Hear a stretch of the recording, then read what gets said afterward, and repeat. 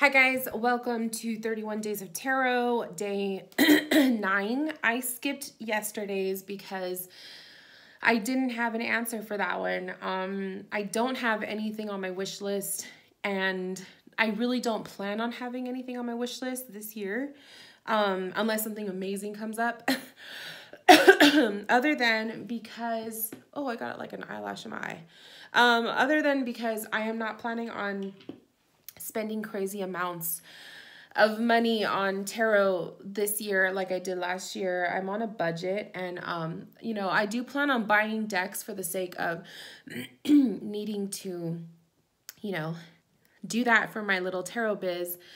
But I don't want to go hog wild with decks. I really actually want to focus more with appreciating what I already have in my collection. So there is nothing on my wish list. Now for day 9, my tarot goals for 2019, the main goal is to just embrace the fact that I have my own tarot room, to embrace the fact that I can do, you know, delivery times for my readings much shorter, like probably cutting it in half.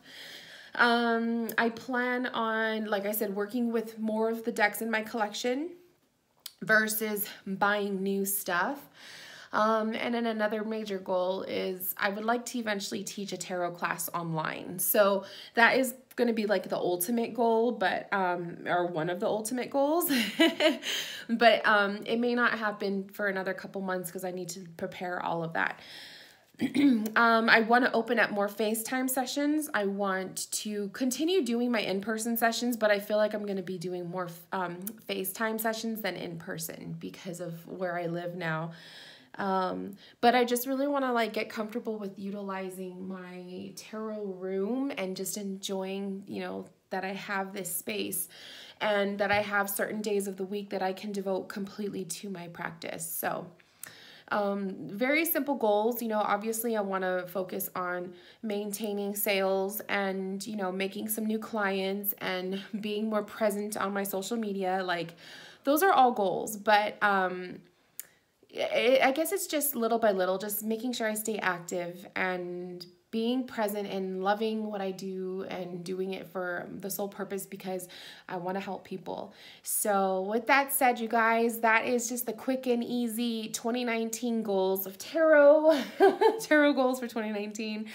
I don't want to make it just crazy, you know, impossible, setting impossible goals, but I just want to keep it realistic, and I really just want to enjoy at least the next few months. I just want to enjoy the fact that I have my own tarot reading space, and then we'll go from there and we'll bring in like some of the bigger ideas and stuff. But yeah, that is it, you guys. So I will catch you later. I will catch you for tomorrow's prompt for day 10, and have a good day. Bye, guys.